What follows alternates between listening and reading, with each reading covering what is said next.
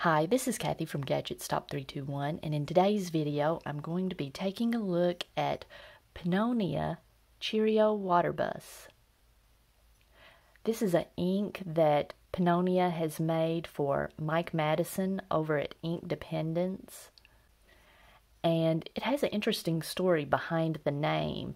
I'll link the video that Mike has done talking about the story behind the name and the characteristics of the ink. And there's an actual swatch of the ink here on the label. Now, I'm noticing in my viewfinder that it's looking a bit more blue than it does in real life. This is actually more of a teal. It leans a little more green. I would call it almost a minty green, but it's not like a minty green that's kind of pale. This is a darker, more saturated mint green. There's also a swatch on the box. This is nice packaging. It's got Mike's logo on it from his channel Inkdependence, and there's a sticker on top with another swatch, and you can see one of the interesting characteristics of this ink.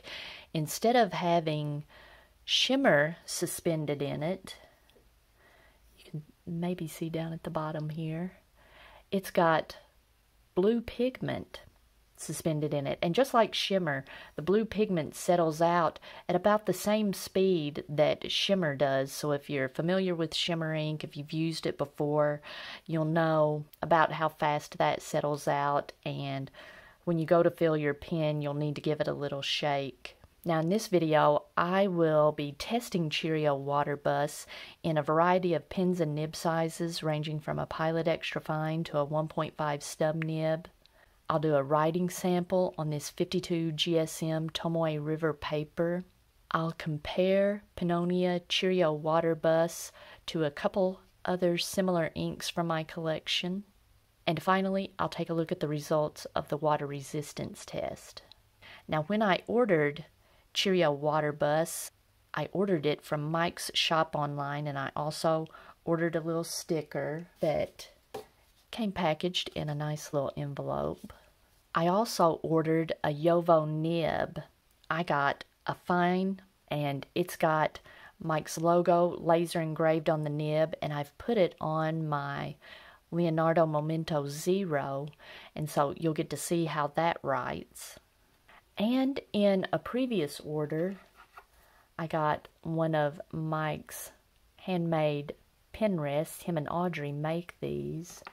And I also got a rickshaw sleeve that's got his logo on it. And that's why I got the logo nib. I thought it would make a nice little set.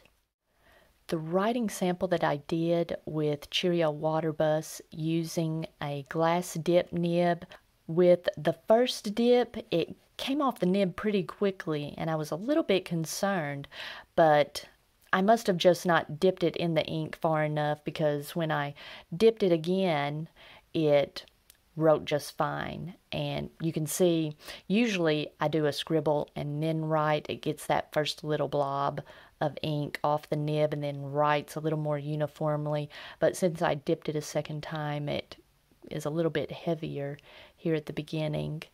The swatch that I made with tweezers is pretty uniform until you get to the little drip here at the end. The drip at the end of the swatch doesn't have any sheen, but there is a darker halo, and you see that to a certain degree in the letters also. Normally I begin my writing samples with the finer nibs, but I'm going to begin today with my Jinhao X750. It has a 1.5 stub nib.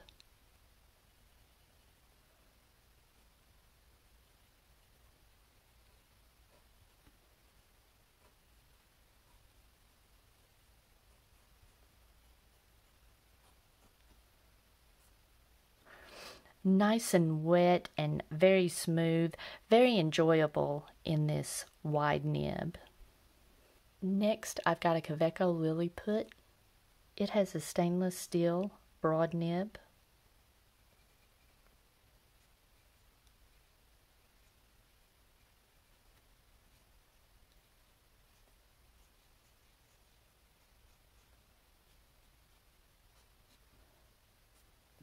Again, this was very pleasant. Not glassy smooth. I could hear, sometimes I call it the scritchy scratchy sound.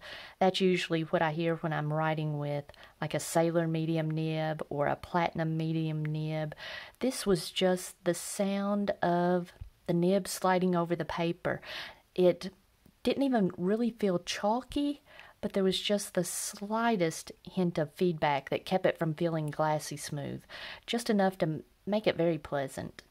Next, I've got my Pilot Metropolitan. It has a stainless steel calligraphy medium nib.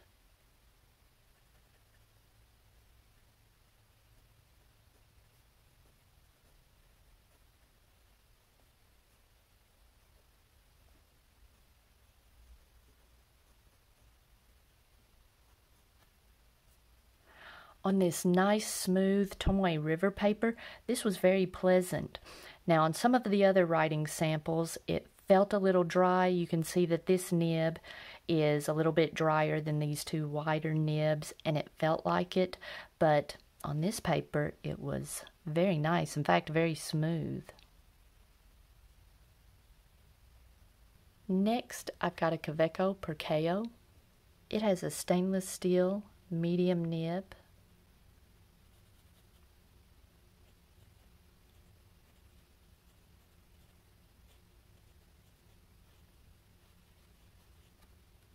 I need to add that this is a Perkeo.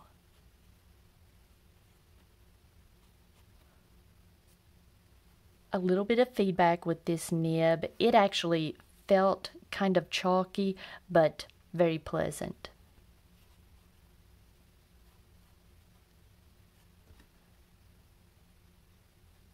Next, I've got a Leonardo Momento Zero in the jade finish. I've replaced the nib that came on my Momento Zero with one of Mike's Yovo fine nibs that's been engraved with his logo.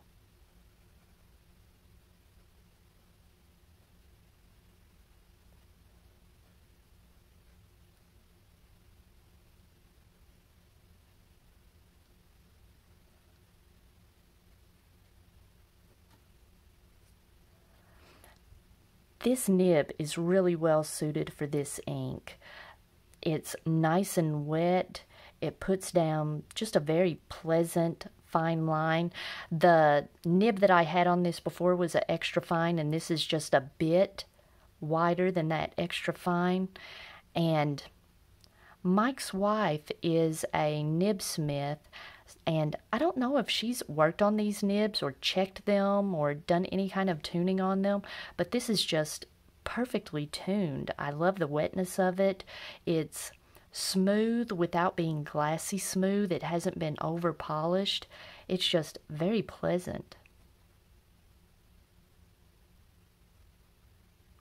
And I want to show the reverse writing with this nib.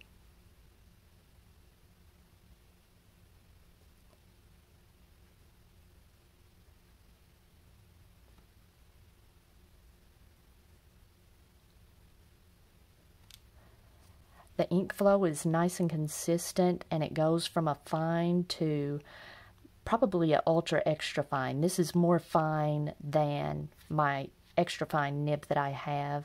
And when I first tried it in reverse, it was scratchy when writing to the right. So I just used a little bit of micromesh. Here's my sheet of micromesh that I got a few years ago from Goulet Pens. And so I just did a few swipes to the right and then tested it until it stopped being scratchy, and now I've got a very versatile nib. Next, I've got a Faber-Castell Ambition. It has an extra fine stainless steel nib.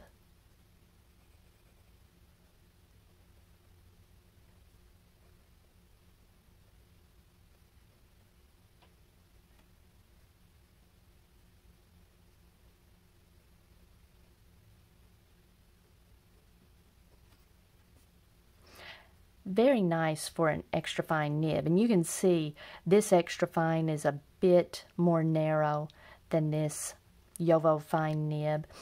This is the pen that I was excited about using this ink in once I saw what color it was going to be. I like using teals and turquoises with this flamingo colored pen, but this Leonardo Memento Zero with the fine nib was a tough act to follow.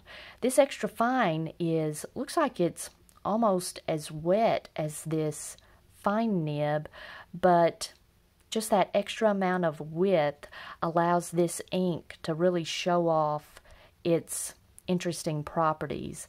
That little bit of halo gives your writing just some nice character, adds a bit of interest to this ink. And finally, I've got a Pilot 78G. It has an extra fine stainless steel nib.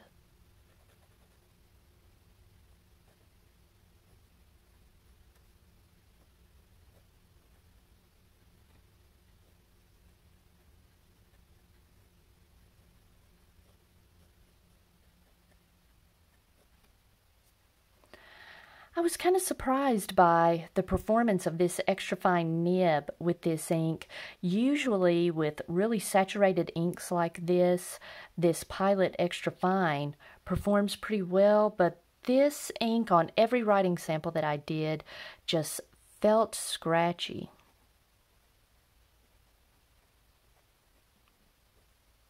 And I kept dipping the nib in ink. It felt like, maybe there wasn't enough ink in the feed, but I don't think that was the problem. It's just this ink is just not suited for this nib. Alright, while this writing sample dries, I'll take a look at some of the others. The writing sample that I did on Rhodia, the glass dip nib, I did my little scribble first, and then the writing sample was very pleasant, and I don't know if I'll be able to get in close enough for you to see. It's kind of later in the evening, so I don't have any sun coming through my window, but you can see a bit of a darker halo on the letters, and the swatch had you saw that there could possibly be some shading depending on how wet the nib is, and down here on the little drip at the end of the swatch, you can see that halo. The larger nibs were very pleasant, but the nib that stole the show was the fine nib, the Jowo fine nib on my Leonardo Memento Zero. I'm a fan of fine nibs, and this was just very enjoyable with this ink. The Faber-Castell Ambition had a bit of feedback, and after I did this writing sample, I went over the micro mesh with this nib and smoothed it a little bit. It's not glassy smooth, it's still got a little bit of feedback, but it's a little more pleasant, and even when I did this writing sample, I said it was nice, just enough feedback that for some people it might be a little borderline of whether it was pleasant or unpleasant. My Metropolitan on this paper, though, felt just a bit too dry. It wasn't very pleasant, and as usual, the Percao was chalky but enjoyable. Now, I did another writing sample with the glass dip nib after the blue particles had settled out of the ink. I thought maybe that halo is just from it's not blue dye, it's I'm forgetting the name of the blue particles. I'll think of it in a minute. But even after those particles settled out of the ink and I did a writing sample, I'm still getting a bit of halo to the letters. And let me see. You might be able to see it on my tissue where I was cleaning off the nibs. I don't know if it's going to show up, but I think there's a dye component to this ink, a couple of dye components, a green and a blue, and then pigment. There are blue pigment particles that settle out, and I'm not seeing it. Let me see.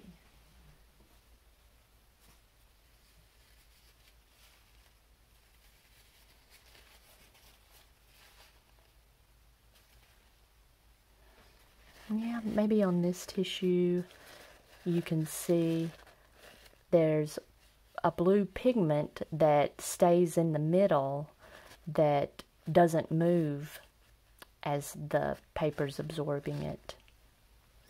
I just thought that was kind of interesting. On my copy paper, Cheerio Waterbus looks less interesting. It looks like just a flat green ink. It even loses some of the mintiness.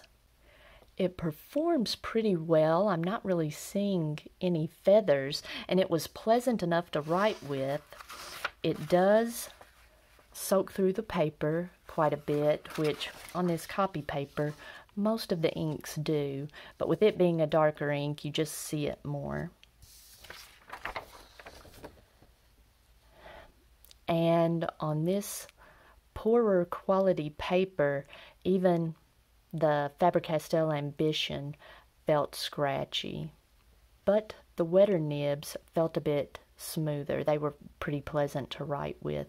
And I think, I don't know, since pigment is particles, this is just my hypothesis, I think those pigment particles almost, in some cases, can act like little ball bearings on the under the nib, between the nib and the paper, and make it a bit smoother. But since these fine nibs are so fine, and they're either drier or just, you know, finer, you don't have as many of those little particles providing lubrication between the nib and the paper. I don't know, but what I do know is this fine nib and above were very pleasant.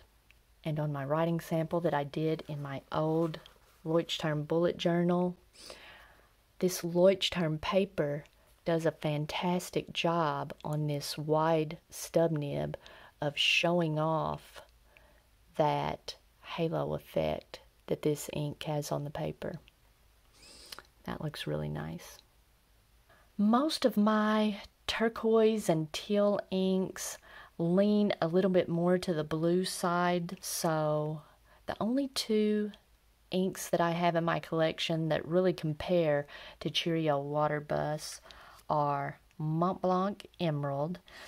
Now, this one, if you put it down, Cheerio Waterbus, if you put it down heavy enough, can get a bit darker than Mont Blanc Emerald. And if you know what Mont Blanc Emerald looks like, it's more green than what it appears right here. So these two are really very similar in appearance of the color. And Lamy Tourmaline is maybe, well, I won't say that it's closer. It's closer to the dark end of the spectrum, but it doesn't shade as light as Cheerio Waterbus does. But again, this is much more green than it appears in my viewfinder. For my water resistance test, I did a writing sample on a little piece of rhodia paper and submerged it in water for 10 minutes. And this is very interesting. The blue that is left behind must be the pigment particles. It's just a very pretty powdery blue, and you can see the drier medium nibs and the little fine, extra fine nibs. You're not getting as much of that pigment on the paper, so it's a little less legible after the green is washed away. But in the wider nibs and in this Leonardo Momento Zero, that fine nib, it just is really legible. Okay, on the Tomoe River paper, we didn't have any bleed through, and it didn't really get that deep into the paper. We do have some show through because it is a pretty saturated and somewhat dark ink. And my favorites, of course, are the two wider nibs, and my very favorite, as you've probably guessed, is my Jowo fine nib. It's nice and wet. You're still able to see that halo effect in the writing, and it's not super in your face. In fact, when you're reading it, you may not even, notice that hey, there's a halo of, it's green with a halo of blue around it, but you know, there's just something to it that you can say, hey, that's interesting. That looks really interesting. All right. I had plans to ink up a different pen from my collection, but I'm going to have to put that on hold. This is going to be the next pen I ink up, and I'm going to be using Cheerio Waterbus. Alright, if you found this video helpful, please give me a thumbs up, and if you'd like to see more videos like this, please subscribe to my channel.